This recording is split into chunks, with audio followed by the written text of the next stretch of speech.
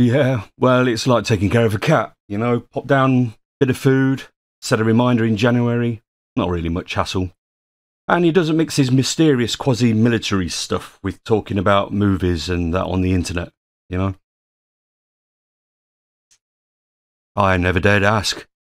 Anyway, let's be off. Alright, see you later, Kens. Right, let's get this all started then.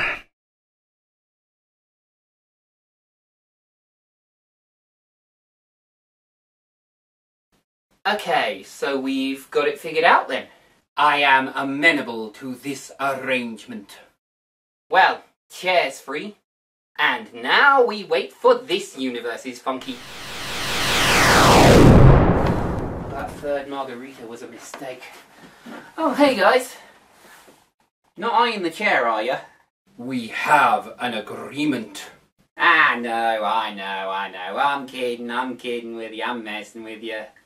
I see you there rolling your eyes, Mr. So-called Funky M. Yeah. Hang on, phone call. Oh, it's from Boz. How do, Bossy? How do, Funkers? I'm gathering a few interested parties. What's the mission? Well, we've been doing MCU phases 2 and 3, and you can tell where that leads. Yeah, Infinity Gems and all that. By the by, how many of you are there now? I'm up to 3 so far. Me, fellow monkey, chronicler of legend, and the multi-sighted adventurer, Mr. Funky M. I think that there might be a girl me, but I haven't looked too closely into that one. Oh, there's the one now. I'll get me intranet sorted and see you in a few.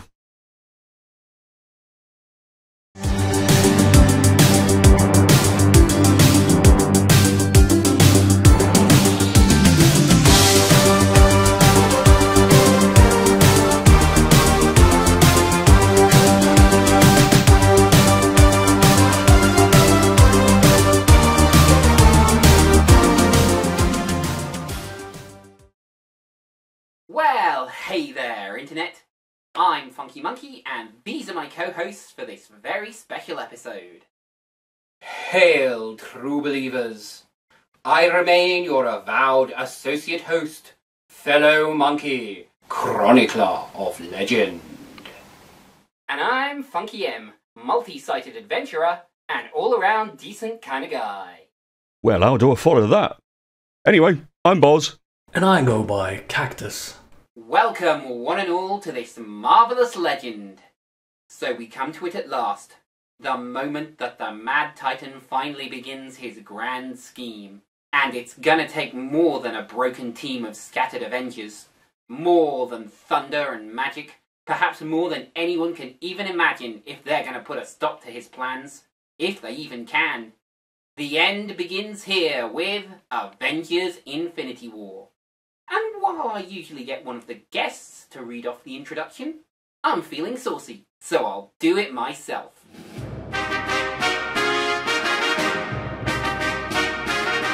Released in 2018, Marvel's Avengers Infinity War is the first in a 2-part mega crossover that resolves the main plotline that's been running through the MCU since the first Avengers movie. Thanos of Titan feels the need to balance the universe, but his preferred method is killing half of it. This is a grand spectacle, and it's certainly played well with audiences and critics. So without further ado, I give you the 7th Marvelous Legend and the first part in our 2-part finale, Avengers Infinity War. And it's out of the frying pan and into the fire for Thor. And if you'd care to elaborate for those who weren't paying attention, Mr. Cactus? Well, in short, Ragnarok ended with, Ragnarok, Surtur destroying Asgard and all of the refugees aboard a transport ship. But, oh dear, in the tag, the shadow of a much larger craft loomed. Which, by the looks of it, weren't all that friendly. Loki continues being Loki, allowing Hulk to be a Hulk. Which goes about as well as you'd expect. Which is, of course, terribly. It's a bad sign if the Hulk can't beat him. And 2 stones down as Thanos adds the Space Stone to his gauntlet. And Loki's last gambit predictably fails, leaving Thor adrift in space. Crashing to Earth, Dr. Banner has a grim warning. And all of this before the opening titles. Cut to another 12% of a moment. Gooseberied by Doctor Strange. And a quick reminder for the folks in the back. There are 6 Infinity Gems. The Gem of Time, the Gem of Space, the Gem of the Mind, the Gem of the Soul, the Gem of Power, and the Gem of Reality. Alone, any single Infinity Gem is a powerful weapon in its own right. And if more than one were combined, their might could work wonders, or wreak horrors. And it is no secret that Thanos seeks to wield the 6 Infinity Gems entire. And he's coming to Earth for 2 of them, while Bruce is having a problem becoming the Hulk. Into your friendly neighborhood Spider-Man. Doctor Strange is captured, Spider-Man is beamed up, and Iron Man boards the ship of Thanos. So why are we cutting to the Guardians of the Galaxy? Fate brings us here to discover an undying Thor, of whom is in great need of a worthy weapon. So Thor takes Rocket and Groot and heads over to the Forge of Nidavellir. And we catch up with the Mind Stone, and the guy it's hanging out on, which is bad news when the Thanos goons show up. But here comes the cavalry. For the record, he wrote that one, not me. Back with Team Star-Lord, Gamora has a favour to ask. And on to nowhere, to face down Thanos. Which goes about as well as you expect, because he already had the stone. And Gamora holds him to his promise, for all the good that it does her. 3 stones down. Back on Earth, the remaining Avengers catch up on the situation, and discuss strategy. Their strategy shall lead them to the nation of Wakanda. Hold on there, my fellow, you've skipped a mouthful. It is only decided to go to Wakanda because the only other option is destroying the Mind Stone and Vision along with it. This, of course, is not a sane option. Therefore, our heroes take the step of removing the stone from Vision, leaving him intact. But Doctor Strange still has the Time Stone, for now. Witness now the mind of a maniac, and the price of a lie that protected the universe. Nebula and Gamora, sisters in battle, and it is in the capture and torture of Nebula that she revealed the truth, the location of the Infinity Gem of the Soul. Stick a pin in that though, because it's time for Thor to get tooled up. Here, Funkers, have you got one of those micro thingies for me? Well, I did whip one up a while back, but I don't know that you'll like it. Well, whack it up on screen then. Can't be that bad. Now then, to get his new hammer, our lad's got to relight the Forge of Nidavellir, which has gone dark, after making that lovely gauntlet what Thanos wears. Mind, that's only because he threatened to kill them if they didn't, and he still killed them all after they did. That Thanos is an honourless blighter. And, after a brief interlude on Titan, comes the hour that shall mark the ending of Gamora. For you see, dear viewer, it is the fate of the Red Skull that was ejected unto the world of Vormir by the Tesseract itself, to deliver those who seek the Gem of the Soul unto its truth, that a soul must be sacrificed in order to take possession of a Gem of the Soul. So it's bye-bye Gamora, and 4 stones down. Back on Earth, the nation of Wakanda prepares for war. While Thor fires up the forges of Nidavellir. But it's easier said than done when the focusing ring breaks, so Thor holds it open. Bare-handed and all. Which is just as well, Because his new hammer's needed in Wakanda. Meanwhile, Thanos returns to Titan to collect the Time Stone, which would finally have been his downfall if it wasn't for this impulsive half-human. Okay, so this thing right here, if anyone had taught Peter Quill, the Star-Lord, to be able to handle his emotions in a healthy and positive way, he never would have reacted like this. The snap never would have gone down, and we'd all have been a whole lot happier. So I just want to put it on record that every last single damn thing that happens from here on out is 100% the fault of the Star-Lord and his inability to chill for 5 freaking seconds. Just wanted to put that out there, that's all. Did he just... Yeah, I saw it. I'm sure there's a reason. And we return to Earth to witness the Scarlet Witch ascend the field of battle. Which was all the distraction that the sneaky blighters needed. It's a pitched battle to protect that stone. And it's a personal one for Tony Stark. But Doctor Strange isn't made of stone. 5 down, 1 to go. So it's time for the final round. Which goes about as well as you'd expect.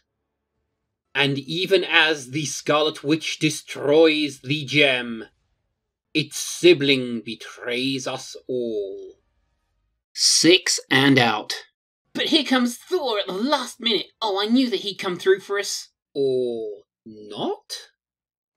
No! Nez. They can't do that! Wait a minute. Where's Aurora? Were you... No, you're still here, but... not! Witness then defeat, as fully half of the living universe is... removed.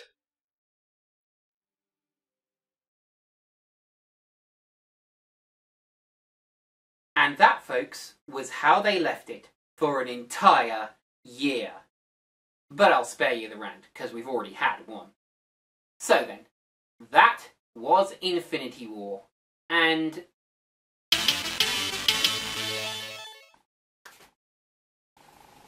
incoming transmission from the Dragonfly.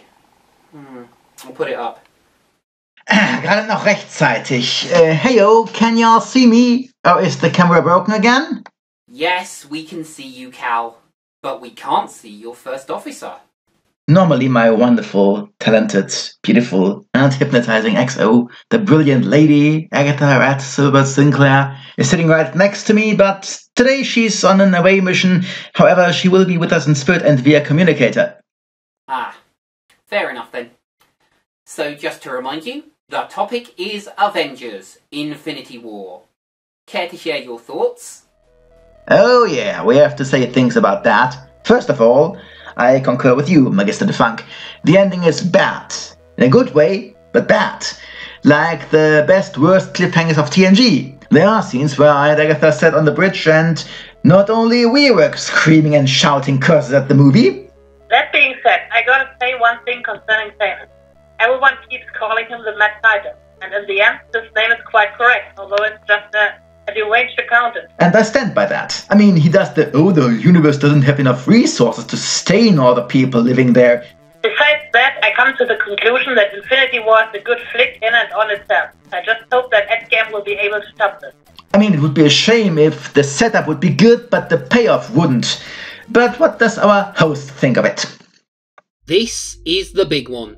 All of the MCU to date, all tied up in this ginormous battle to stop half the universe from being wiped out. And then it happens anyway, which all comes down in my mind to Star-Lord not handling himself. But if I get into that, it's going to be bleeps all the way. Which I suppose speaks to the performances, which is suitably naturalistic, even if the comedic awkwardness of the Guardians, and the generational clashing between Peter and Tony does rather imbalance the tone, which is the big problem with smashing the entire MCU together for one ginormous season finale. So many different genres, so many different emotions, all for the spectacle. And there's plenty of spectacle to spare. Weapons forged with the heat of a star, multitudes of slavering beasts as they swarm the Wakandan forces, the light show of the Infinity Stones themselves. But because of the writing, performances and direction, it's more than just empty spectacle. And all the way up to the ending, you keep expecting that miracle to happen, for someone, anyone to do something to stop him, for the plan to work, and for Thanos to be defeated and the universe saved. But ultimately it never happens. This was how it was meant to go. That they finally met someone that they couldn't beat, that the odds couldn't overcome, and a defeat so large that it echoed across the entire universe. But this is only half of a movie, and I can't put half a movie into my House of Love, not without the other half. So then, if you'll excuse me, I've got to shore up my existence while I still can. I've been Funky Monkey, and these good people have been my co-hosts. Boz And Cactus of BozRadio. Tune in anytime for the best music from the 60s onwards, or 8 PM CET, Monday to Wednesday, Friday and Saturday, for live DJs playing your requests and anything that catches their eye. Captain Kevin Cat? And Lady Wet Agatha Sinclair Silverberg. Not really a reviewer, but we're having fun being included. May you all live long and prosper. And I'll take this opportunity to thank each and every one of you for dropping by. To my audience, join me next week for the rest of the story. So long, folks.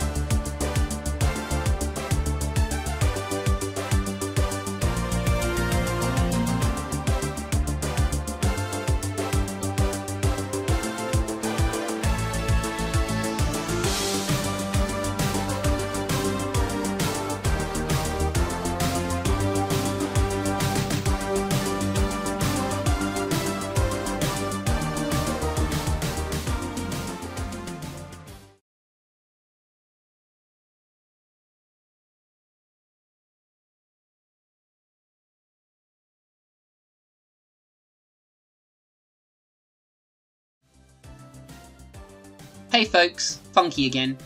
If you liked the video, you know where that button is. Why not consider subscribing and ringing the notification bell? Blah blah crowdfunding. Oh, we have a Discord. You should totally check it out. I'll link it below. Take not my words as obligation, however, merely suggestion. Good day!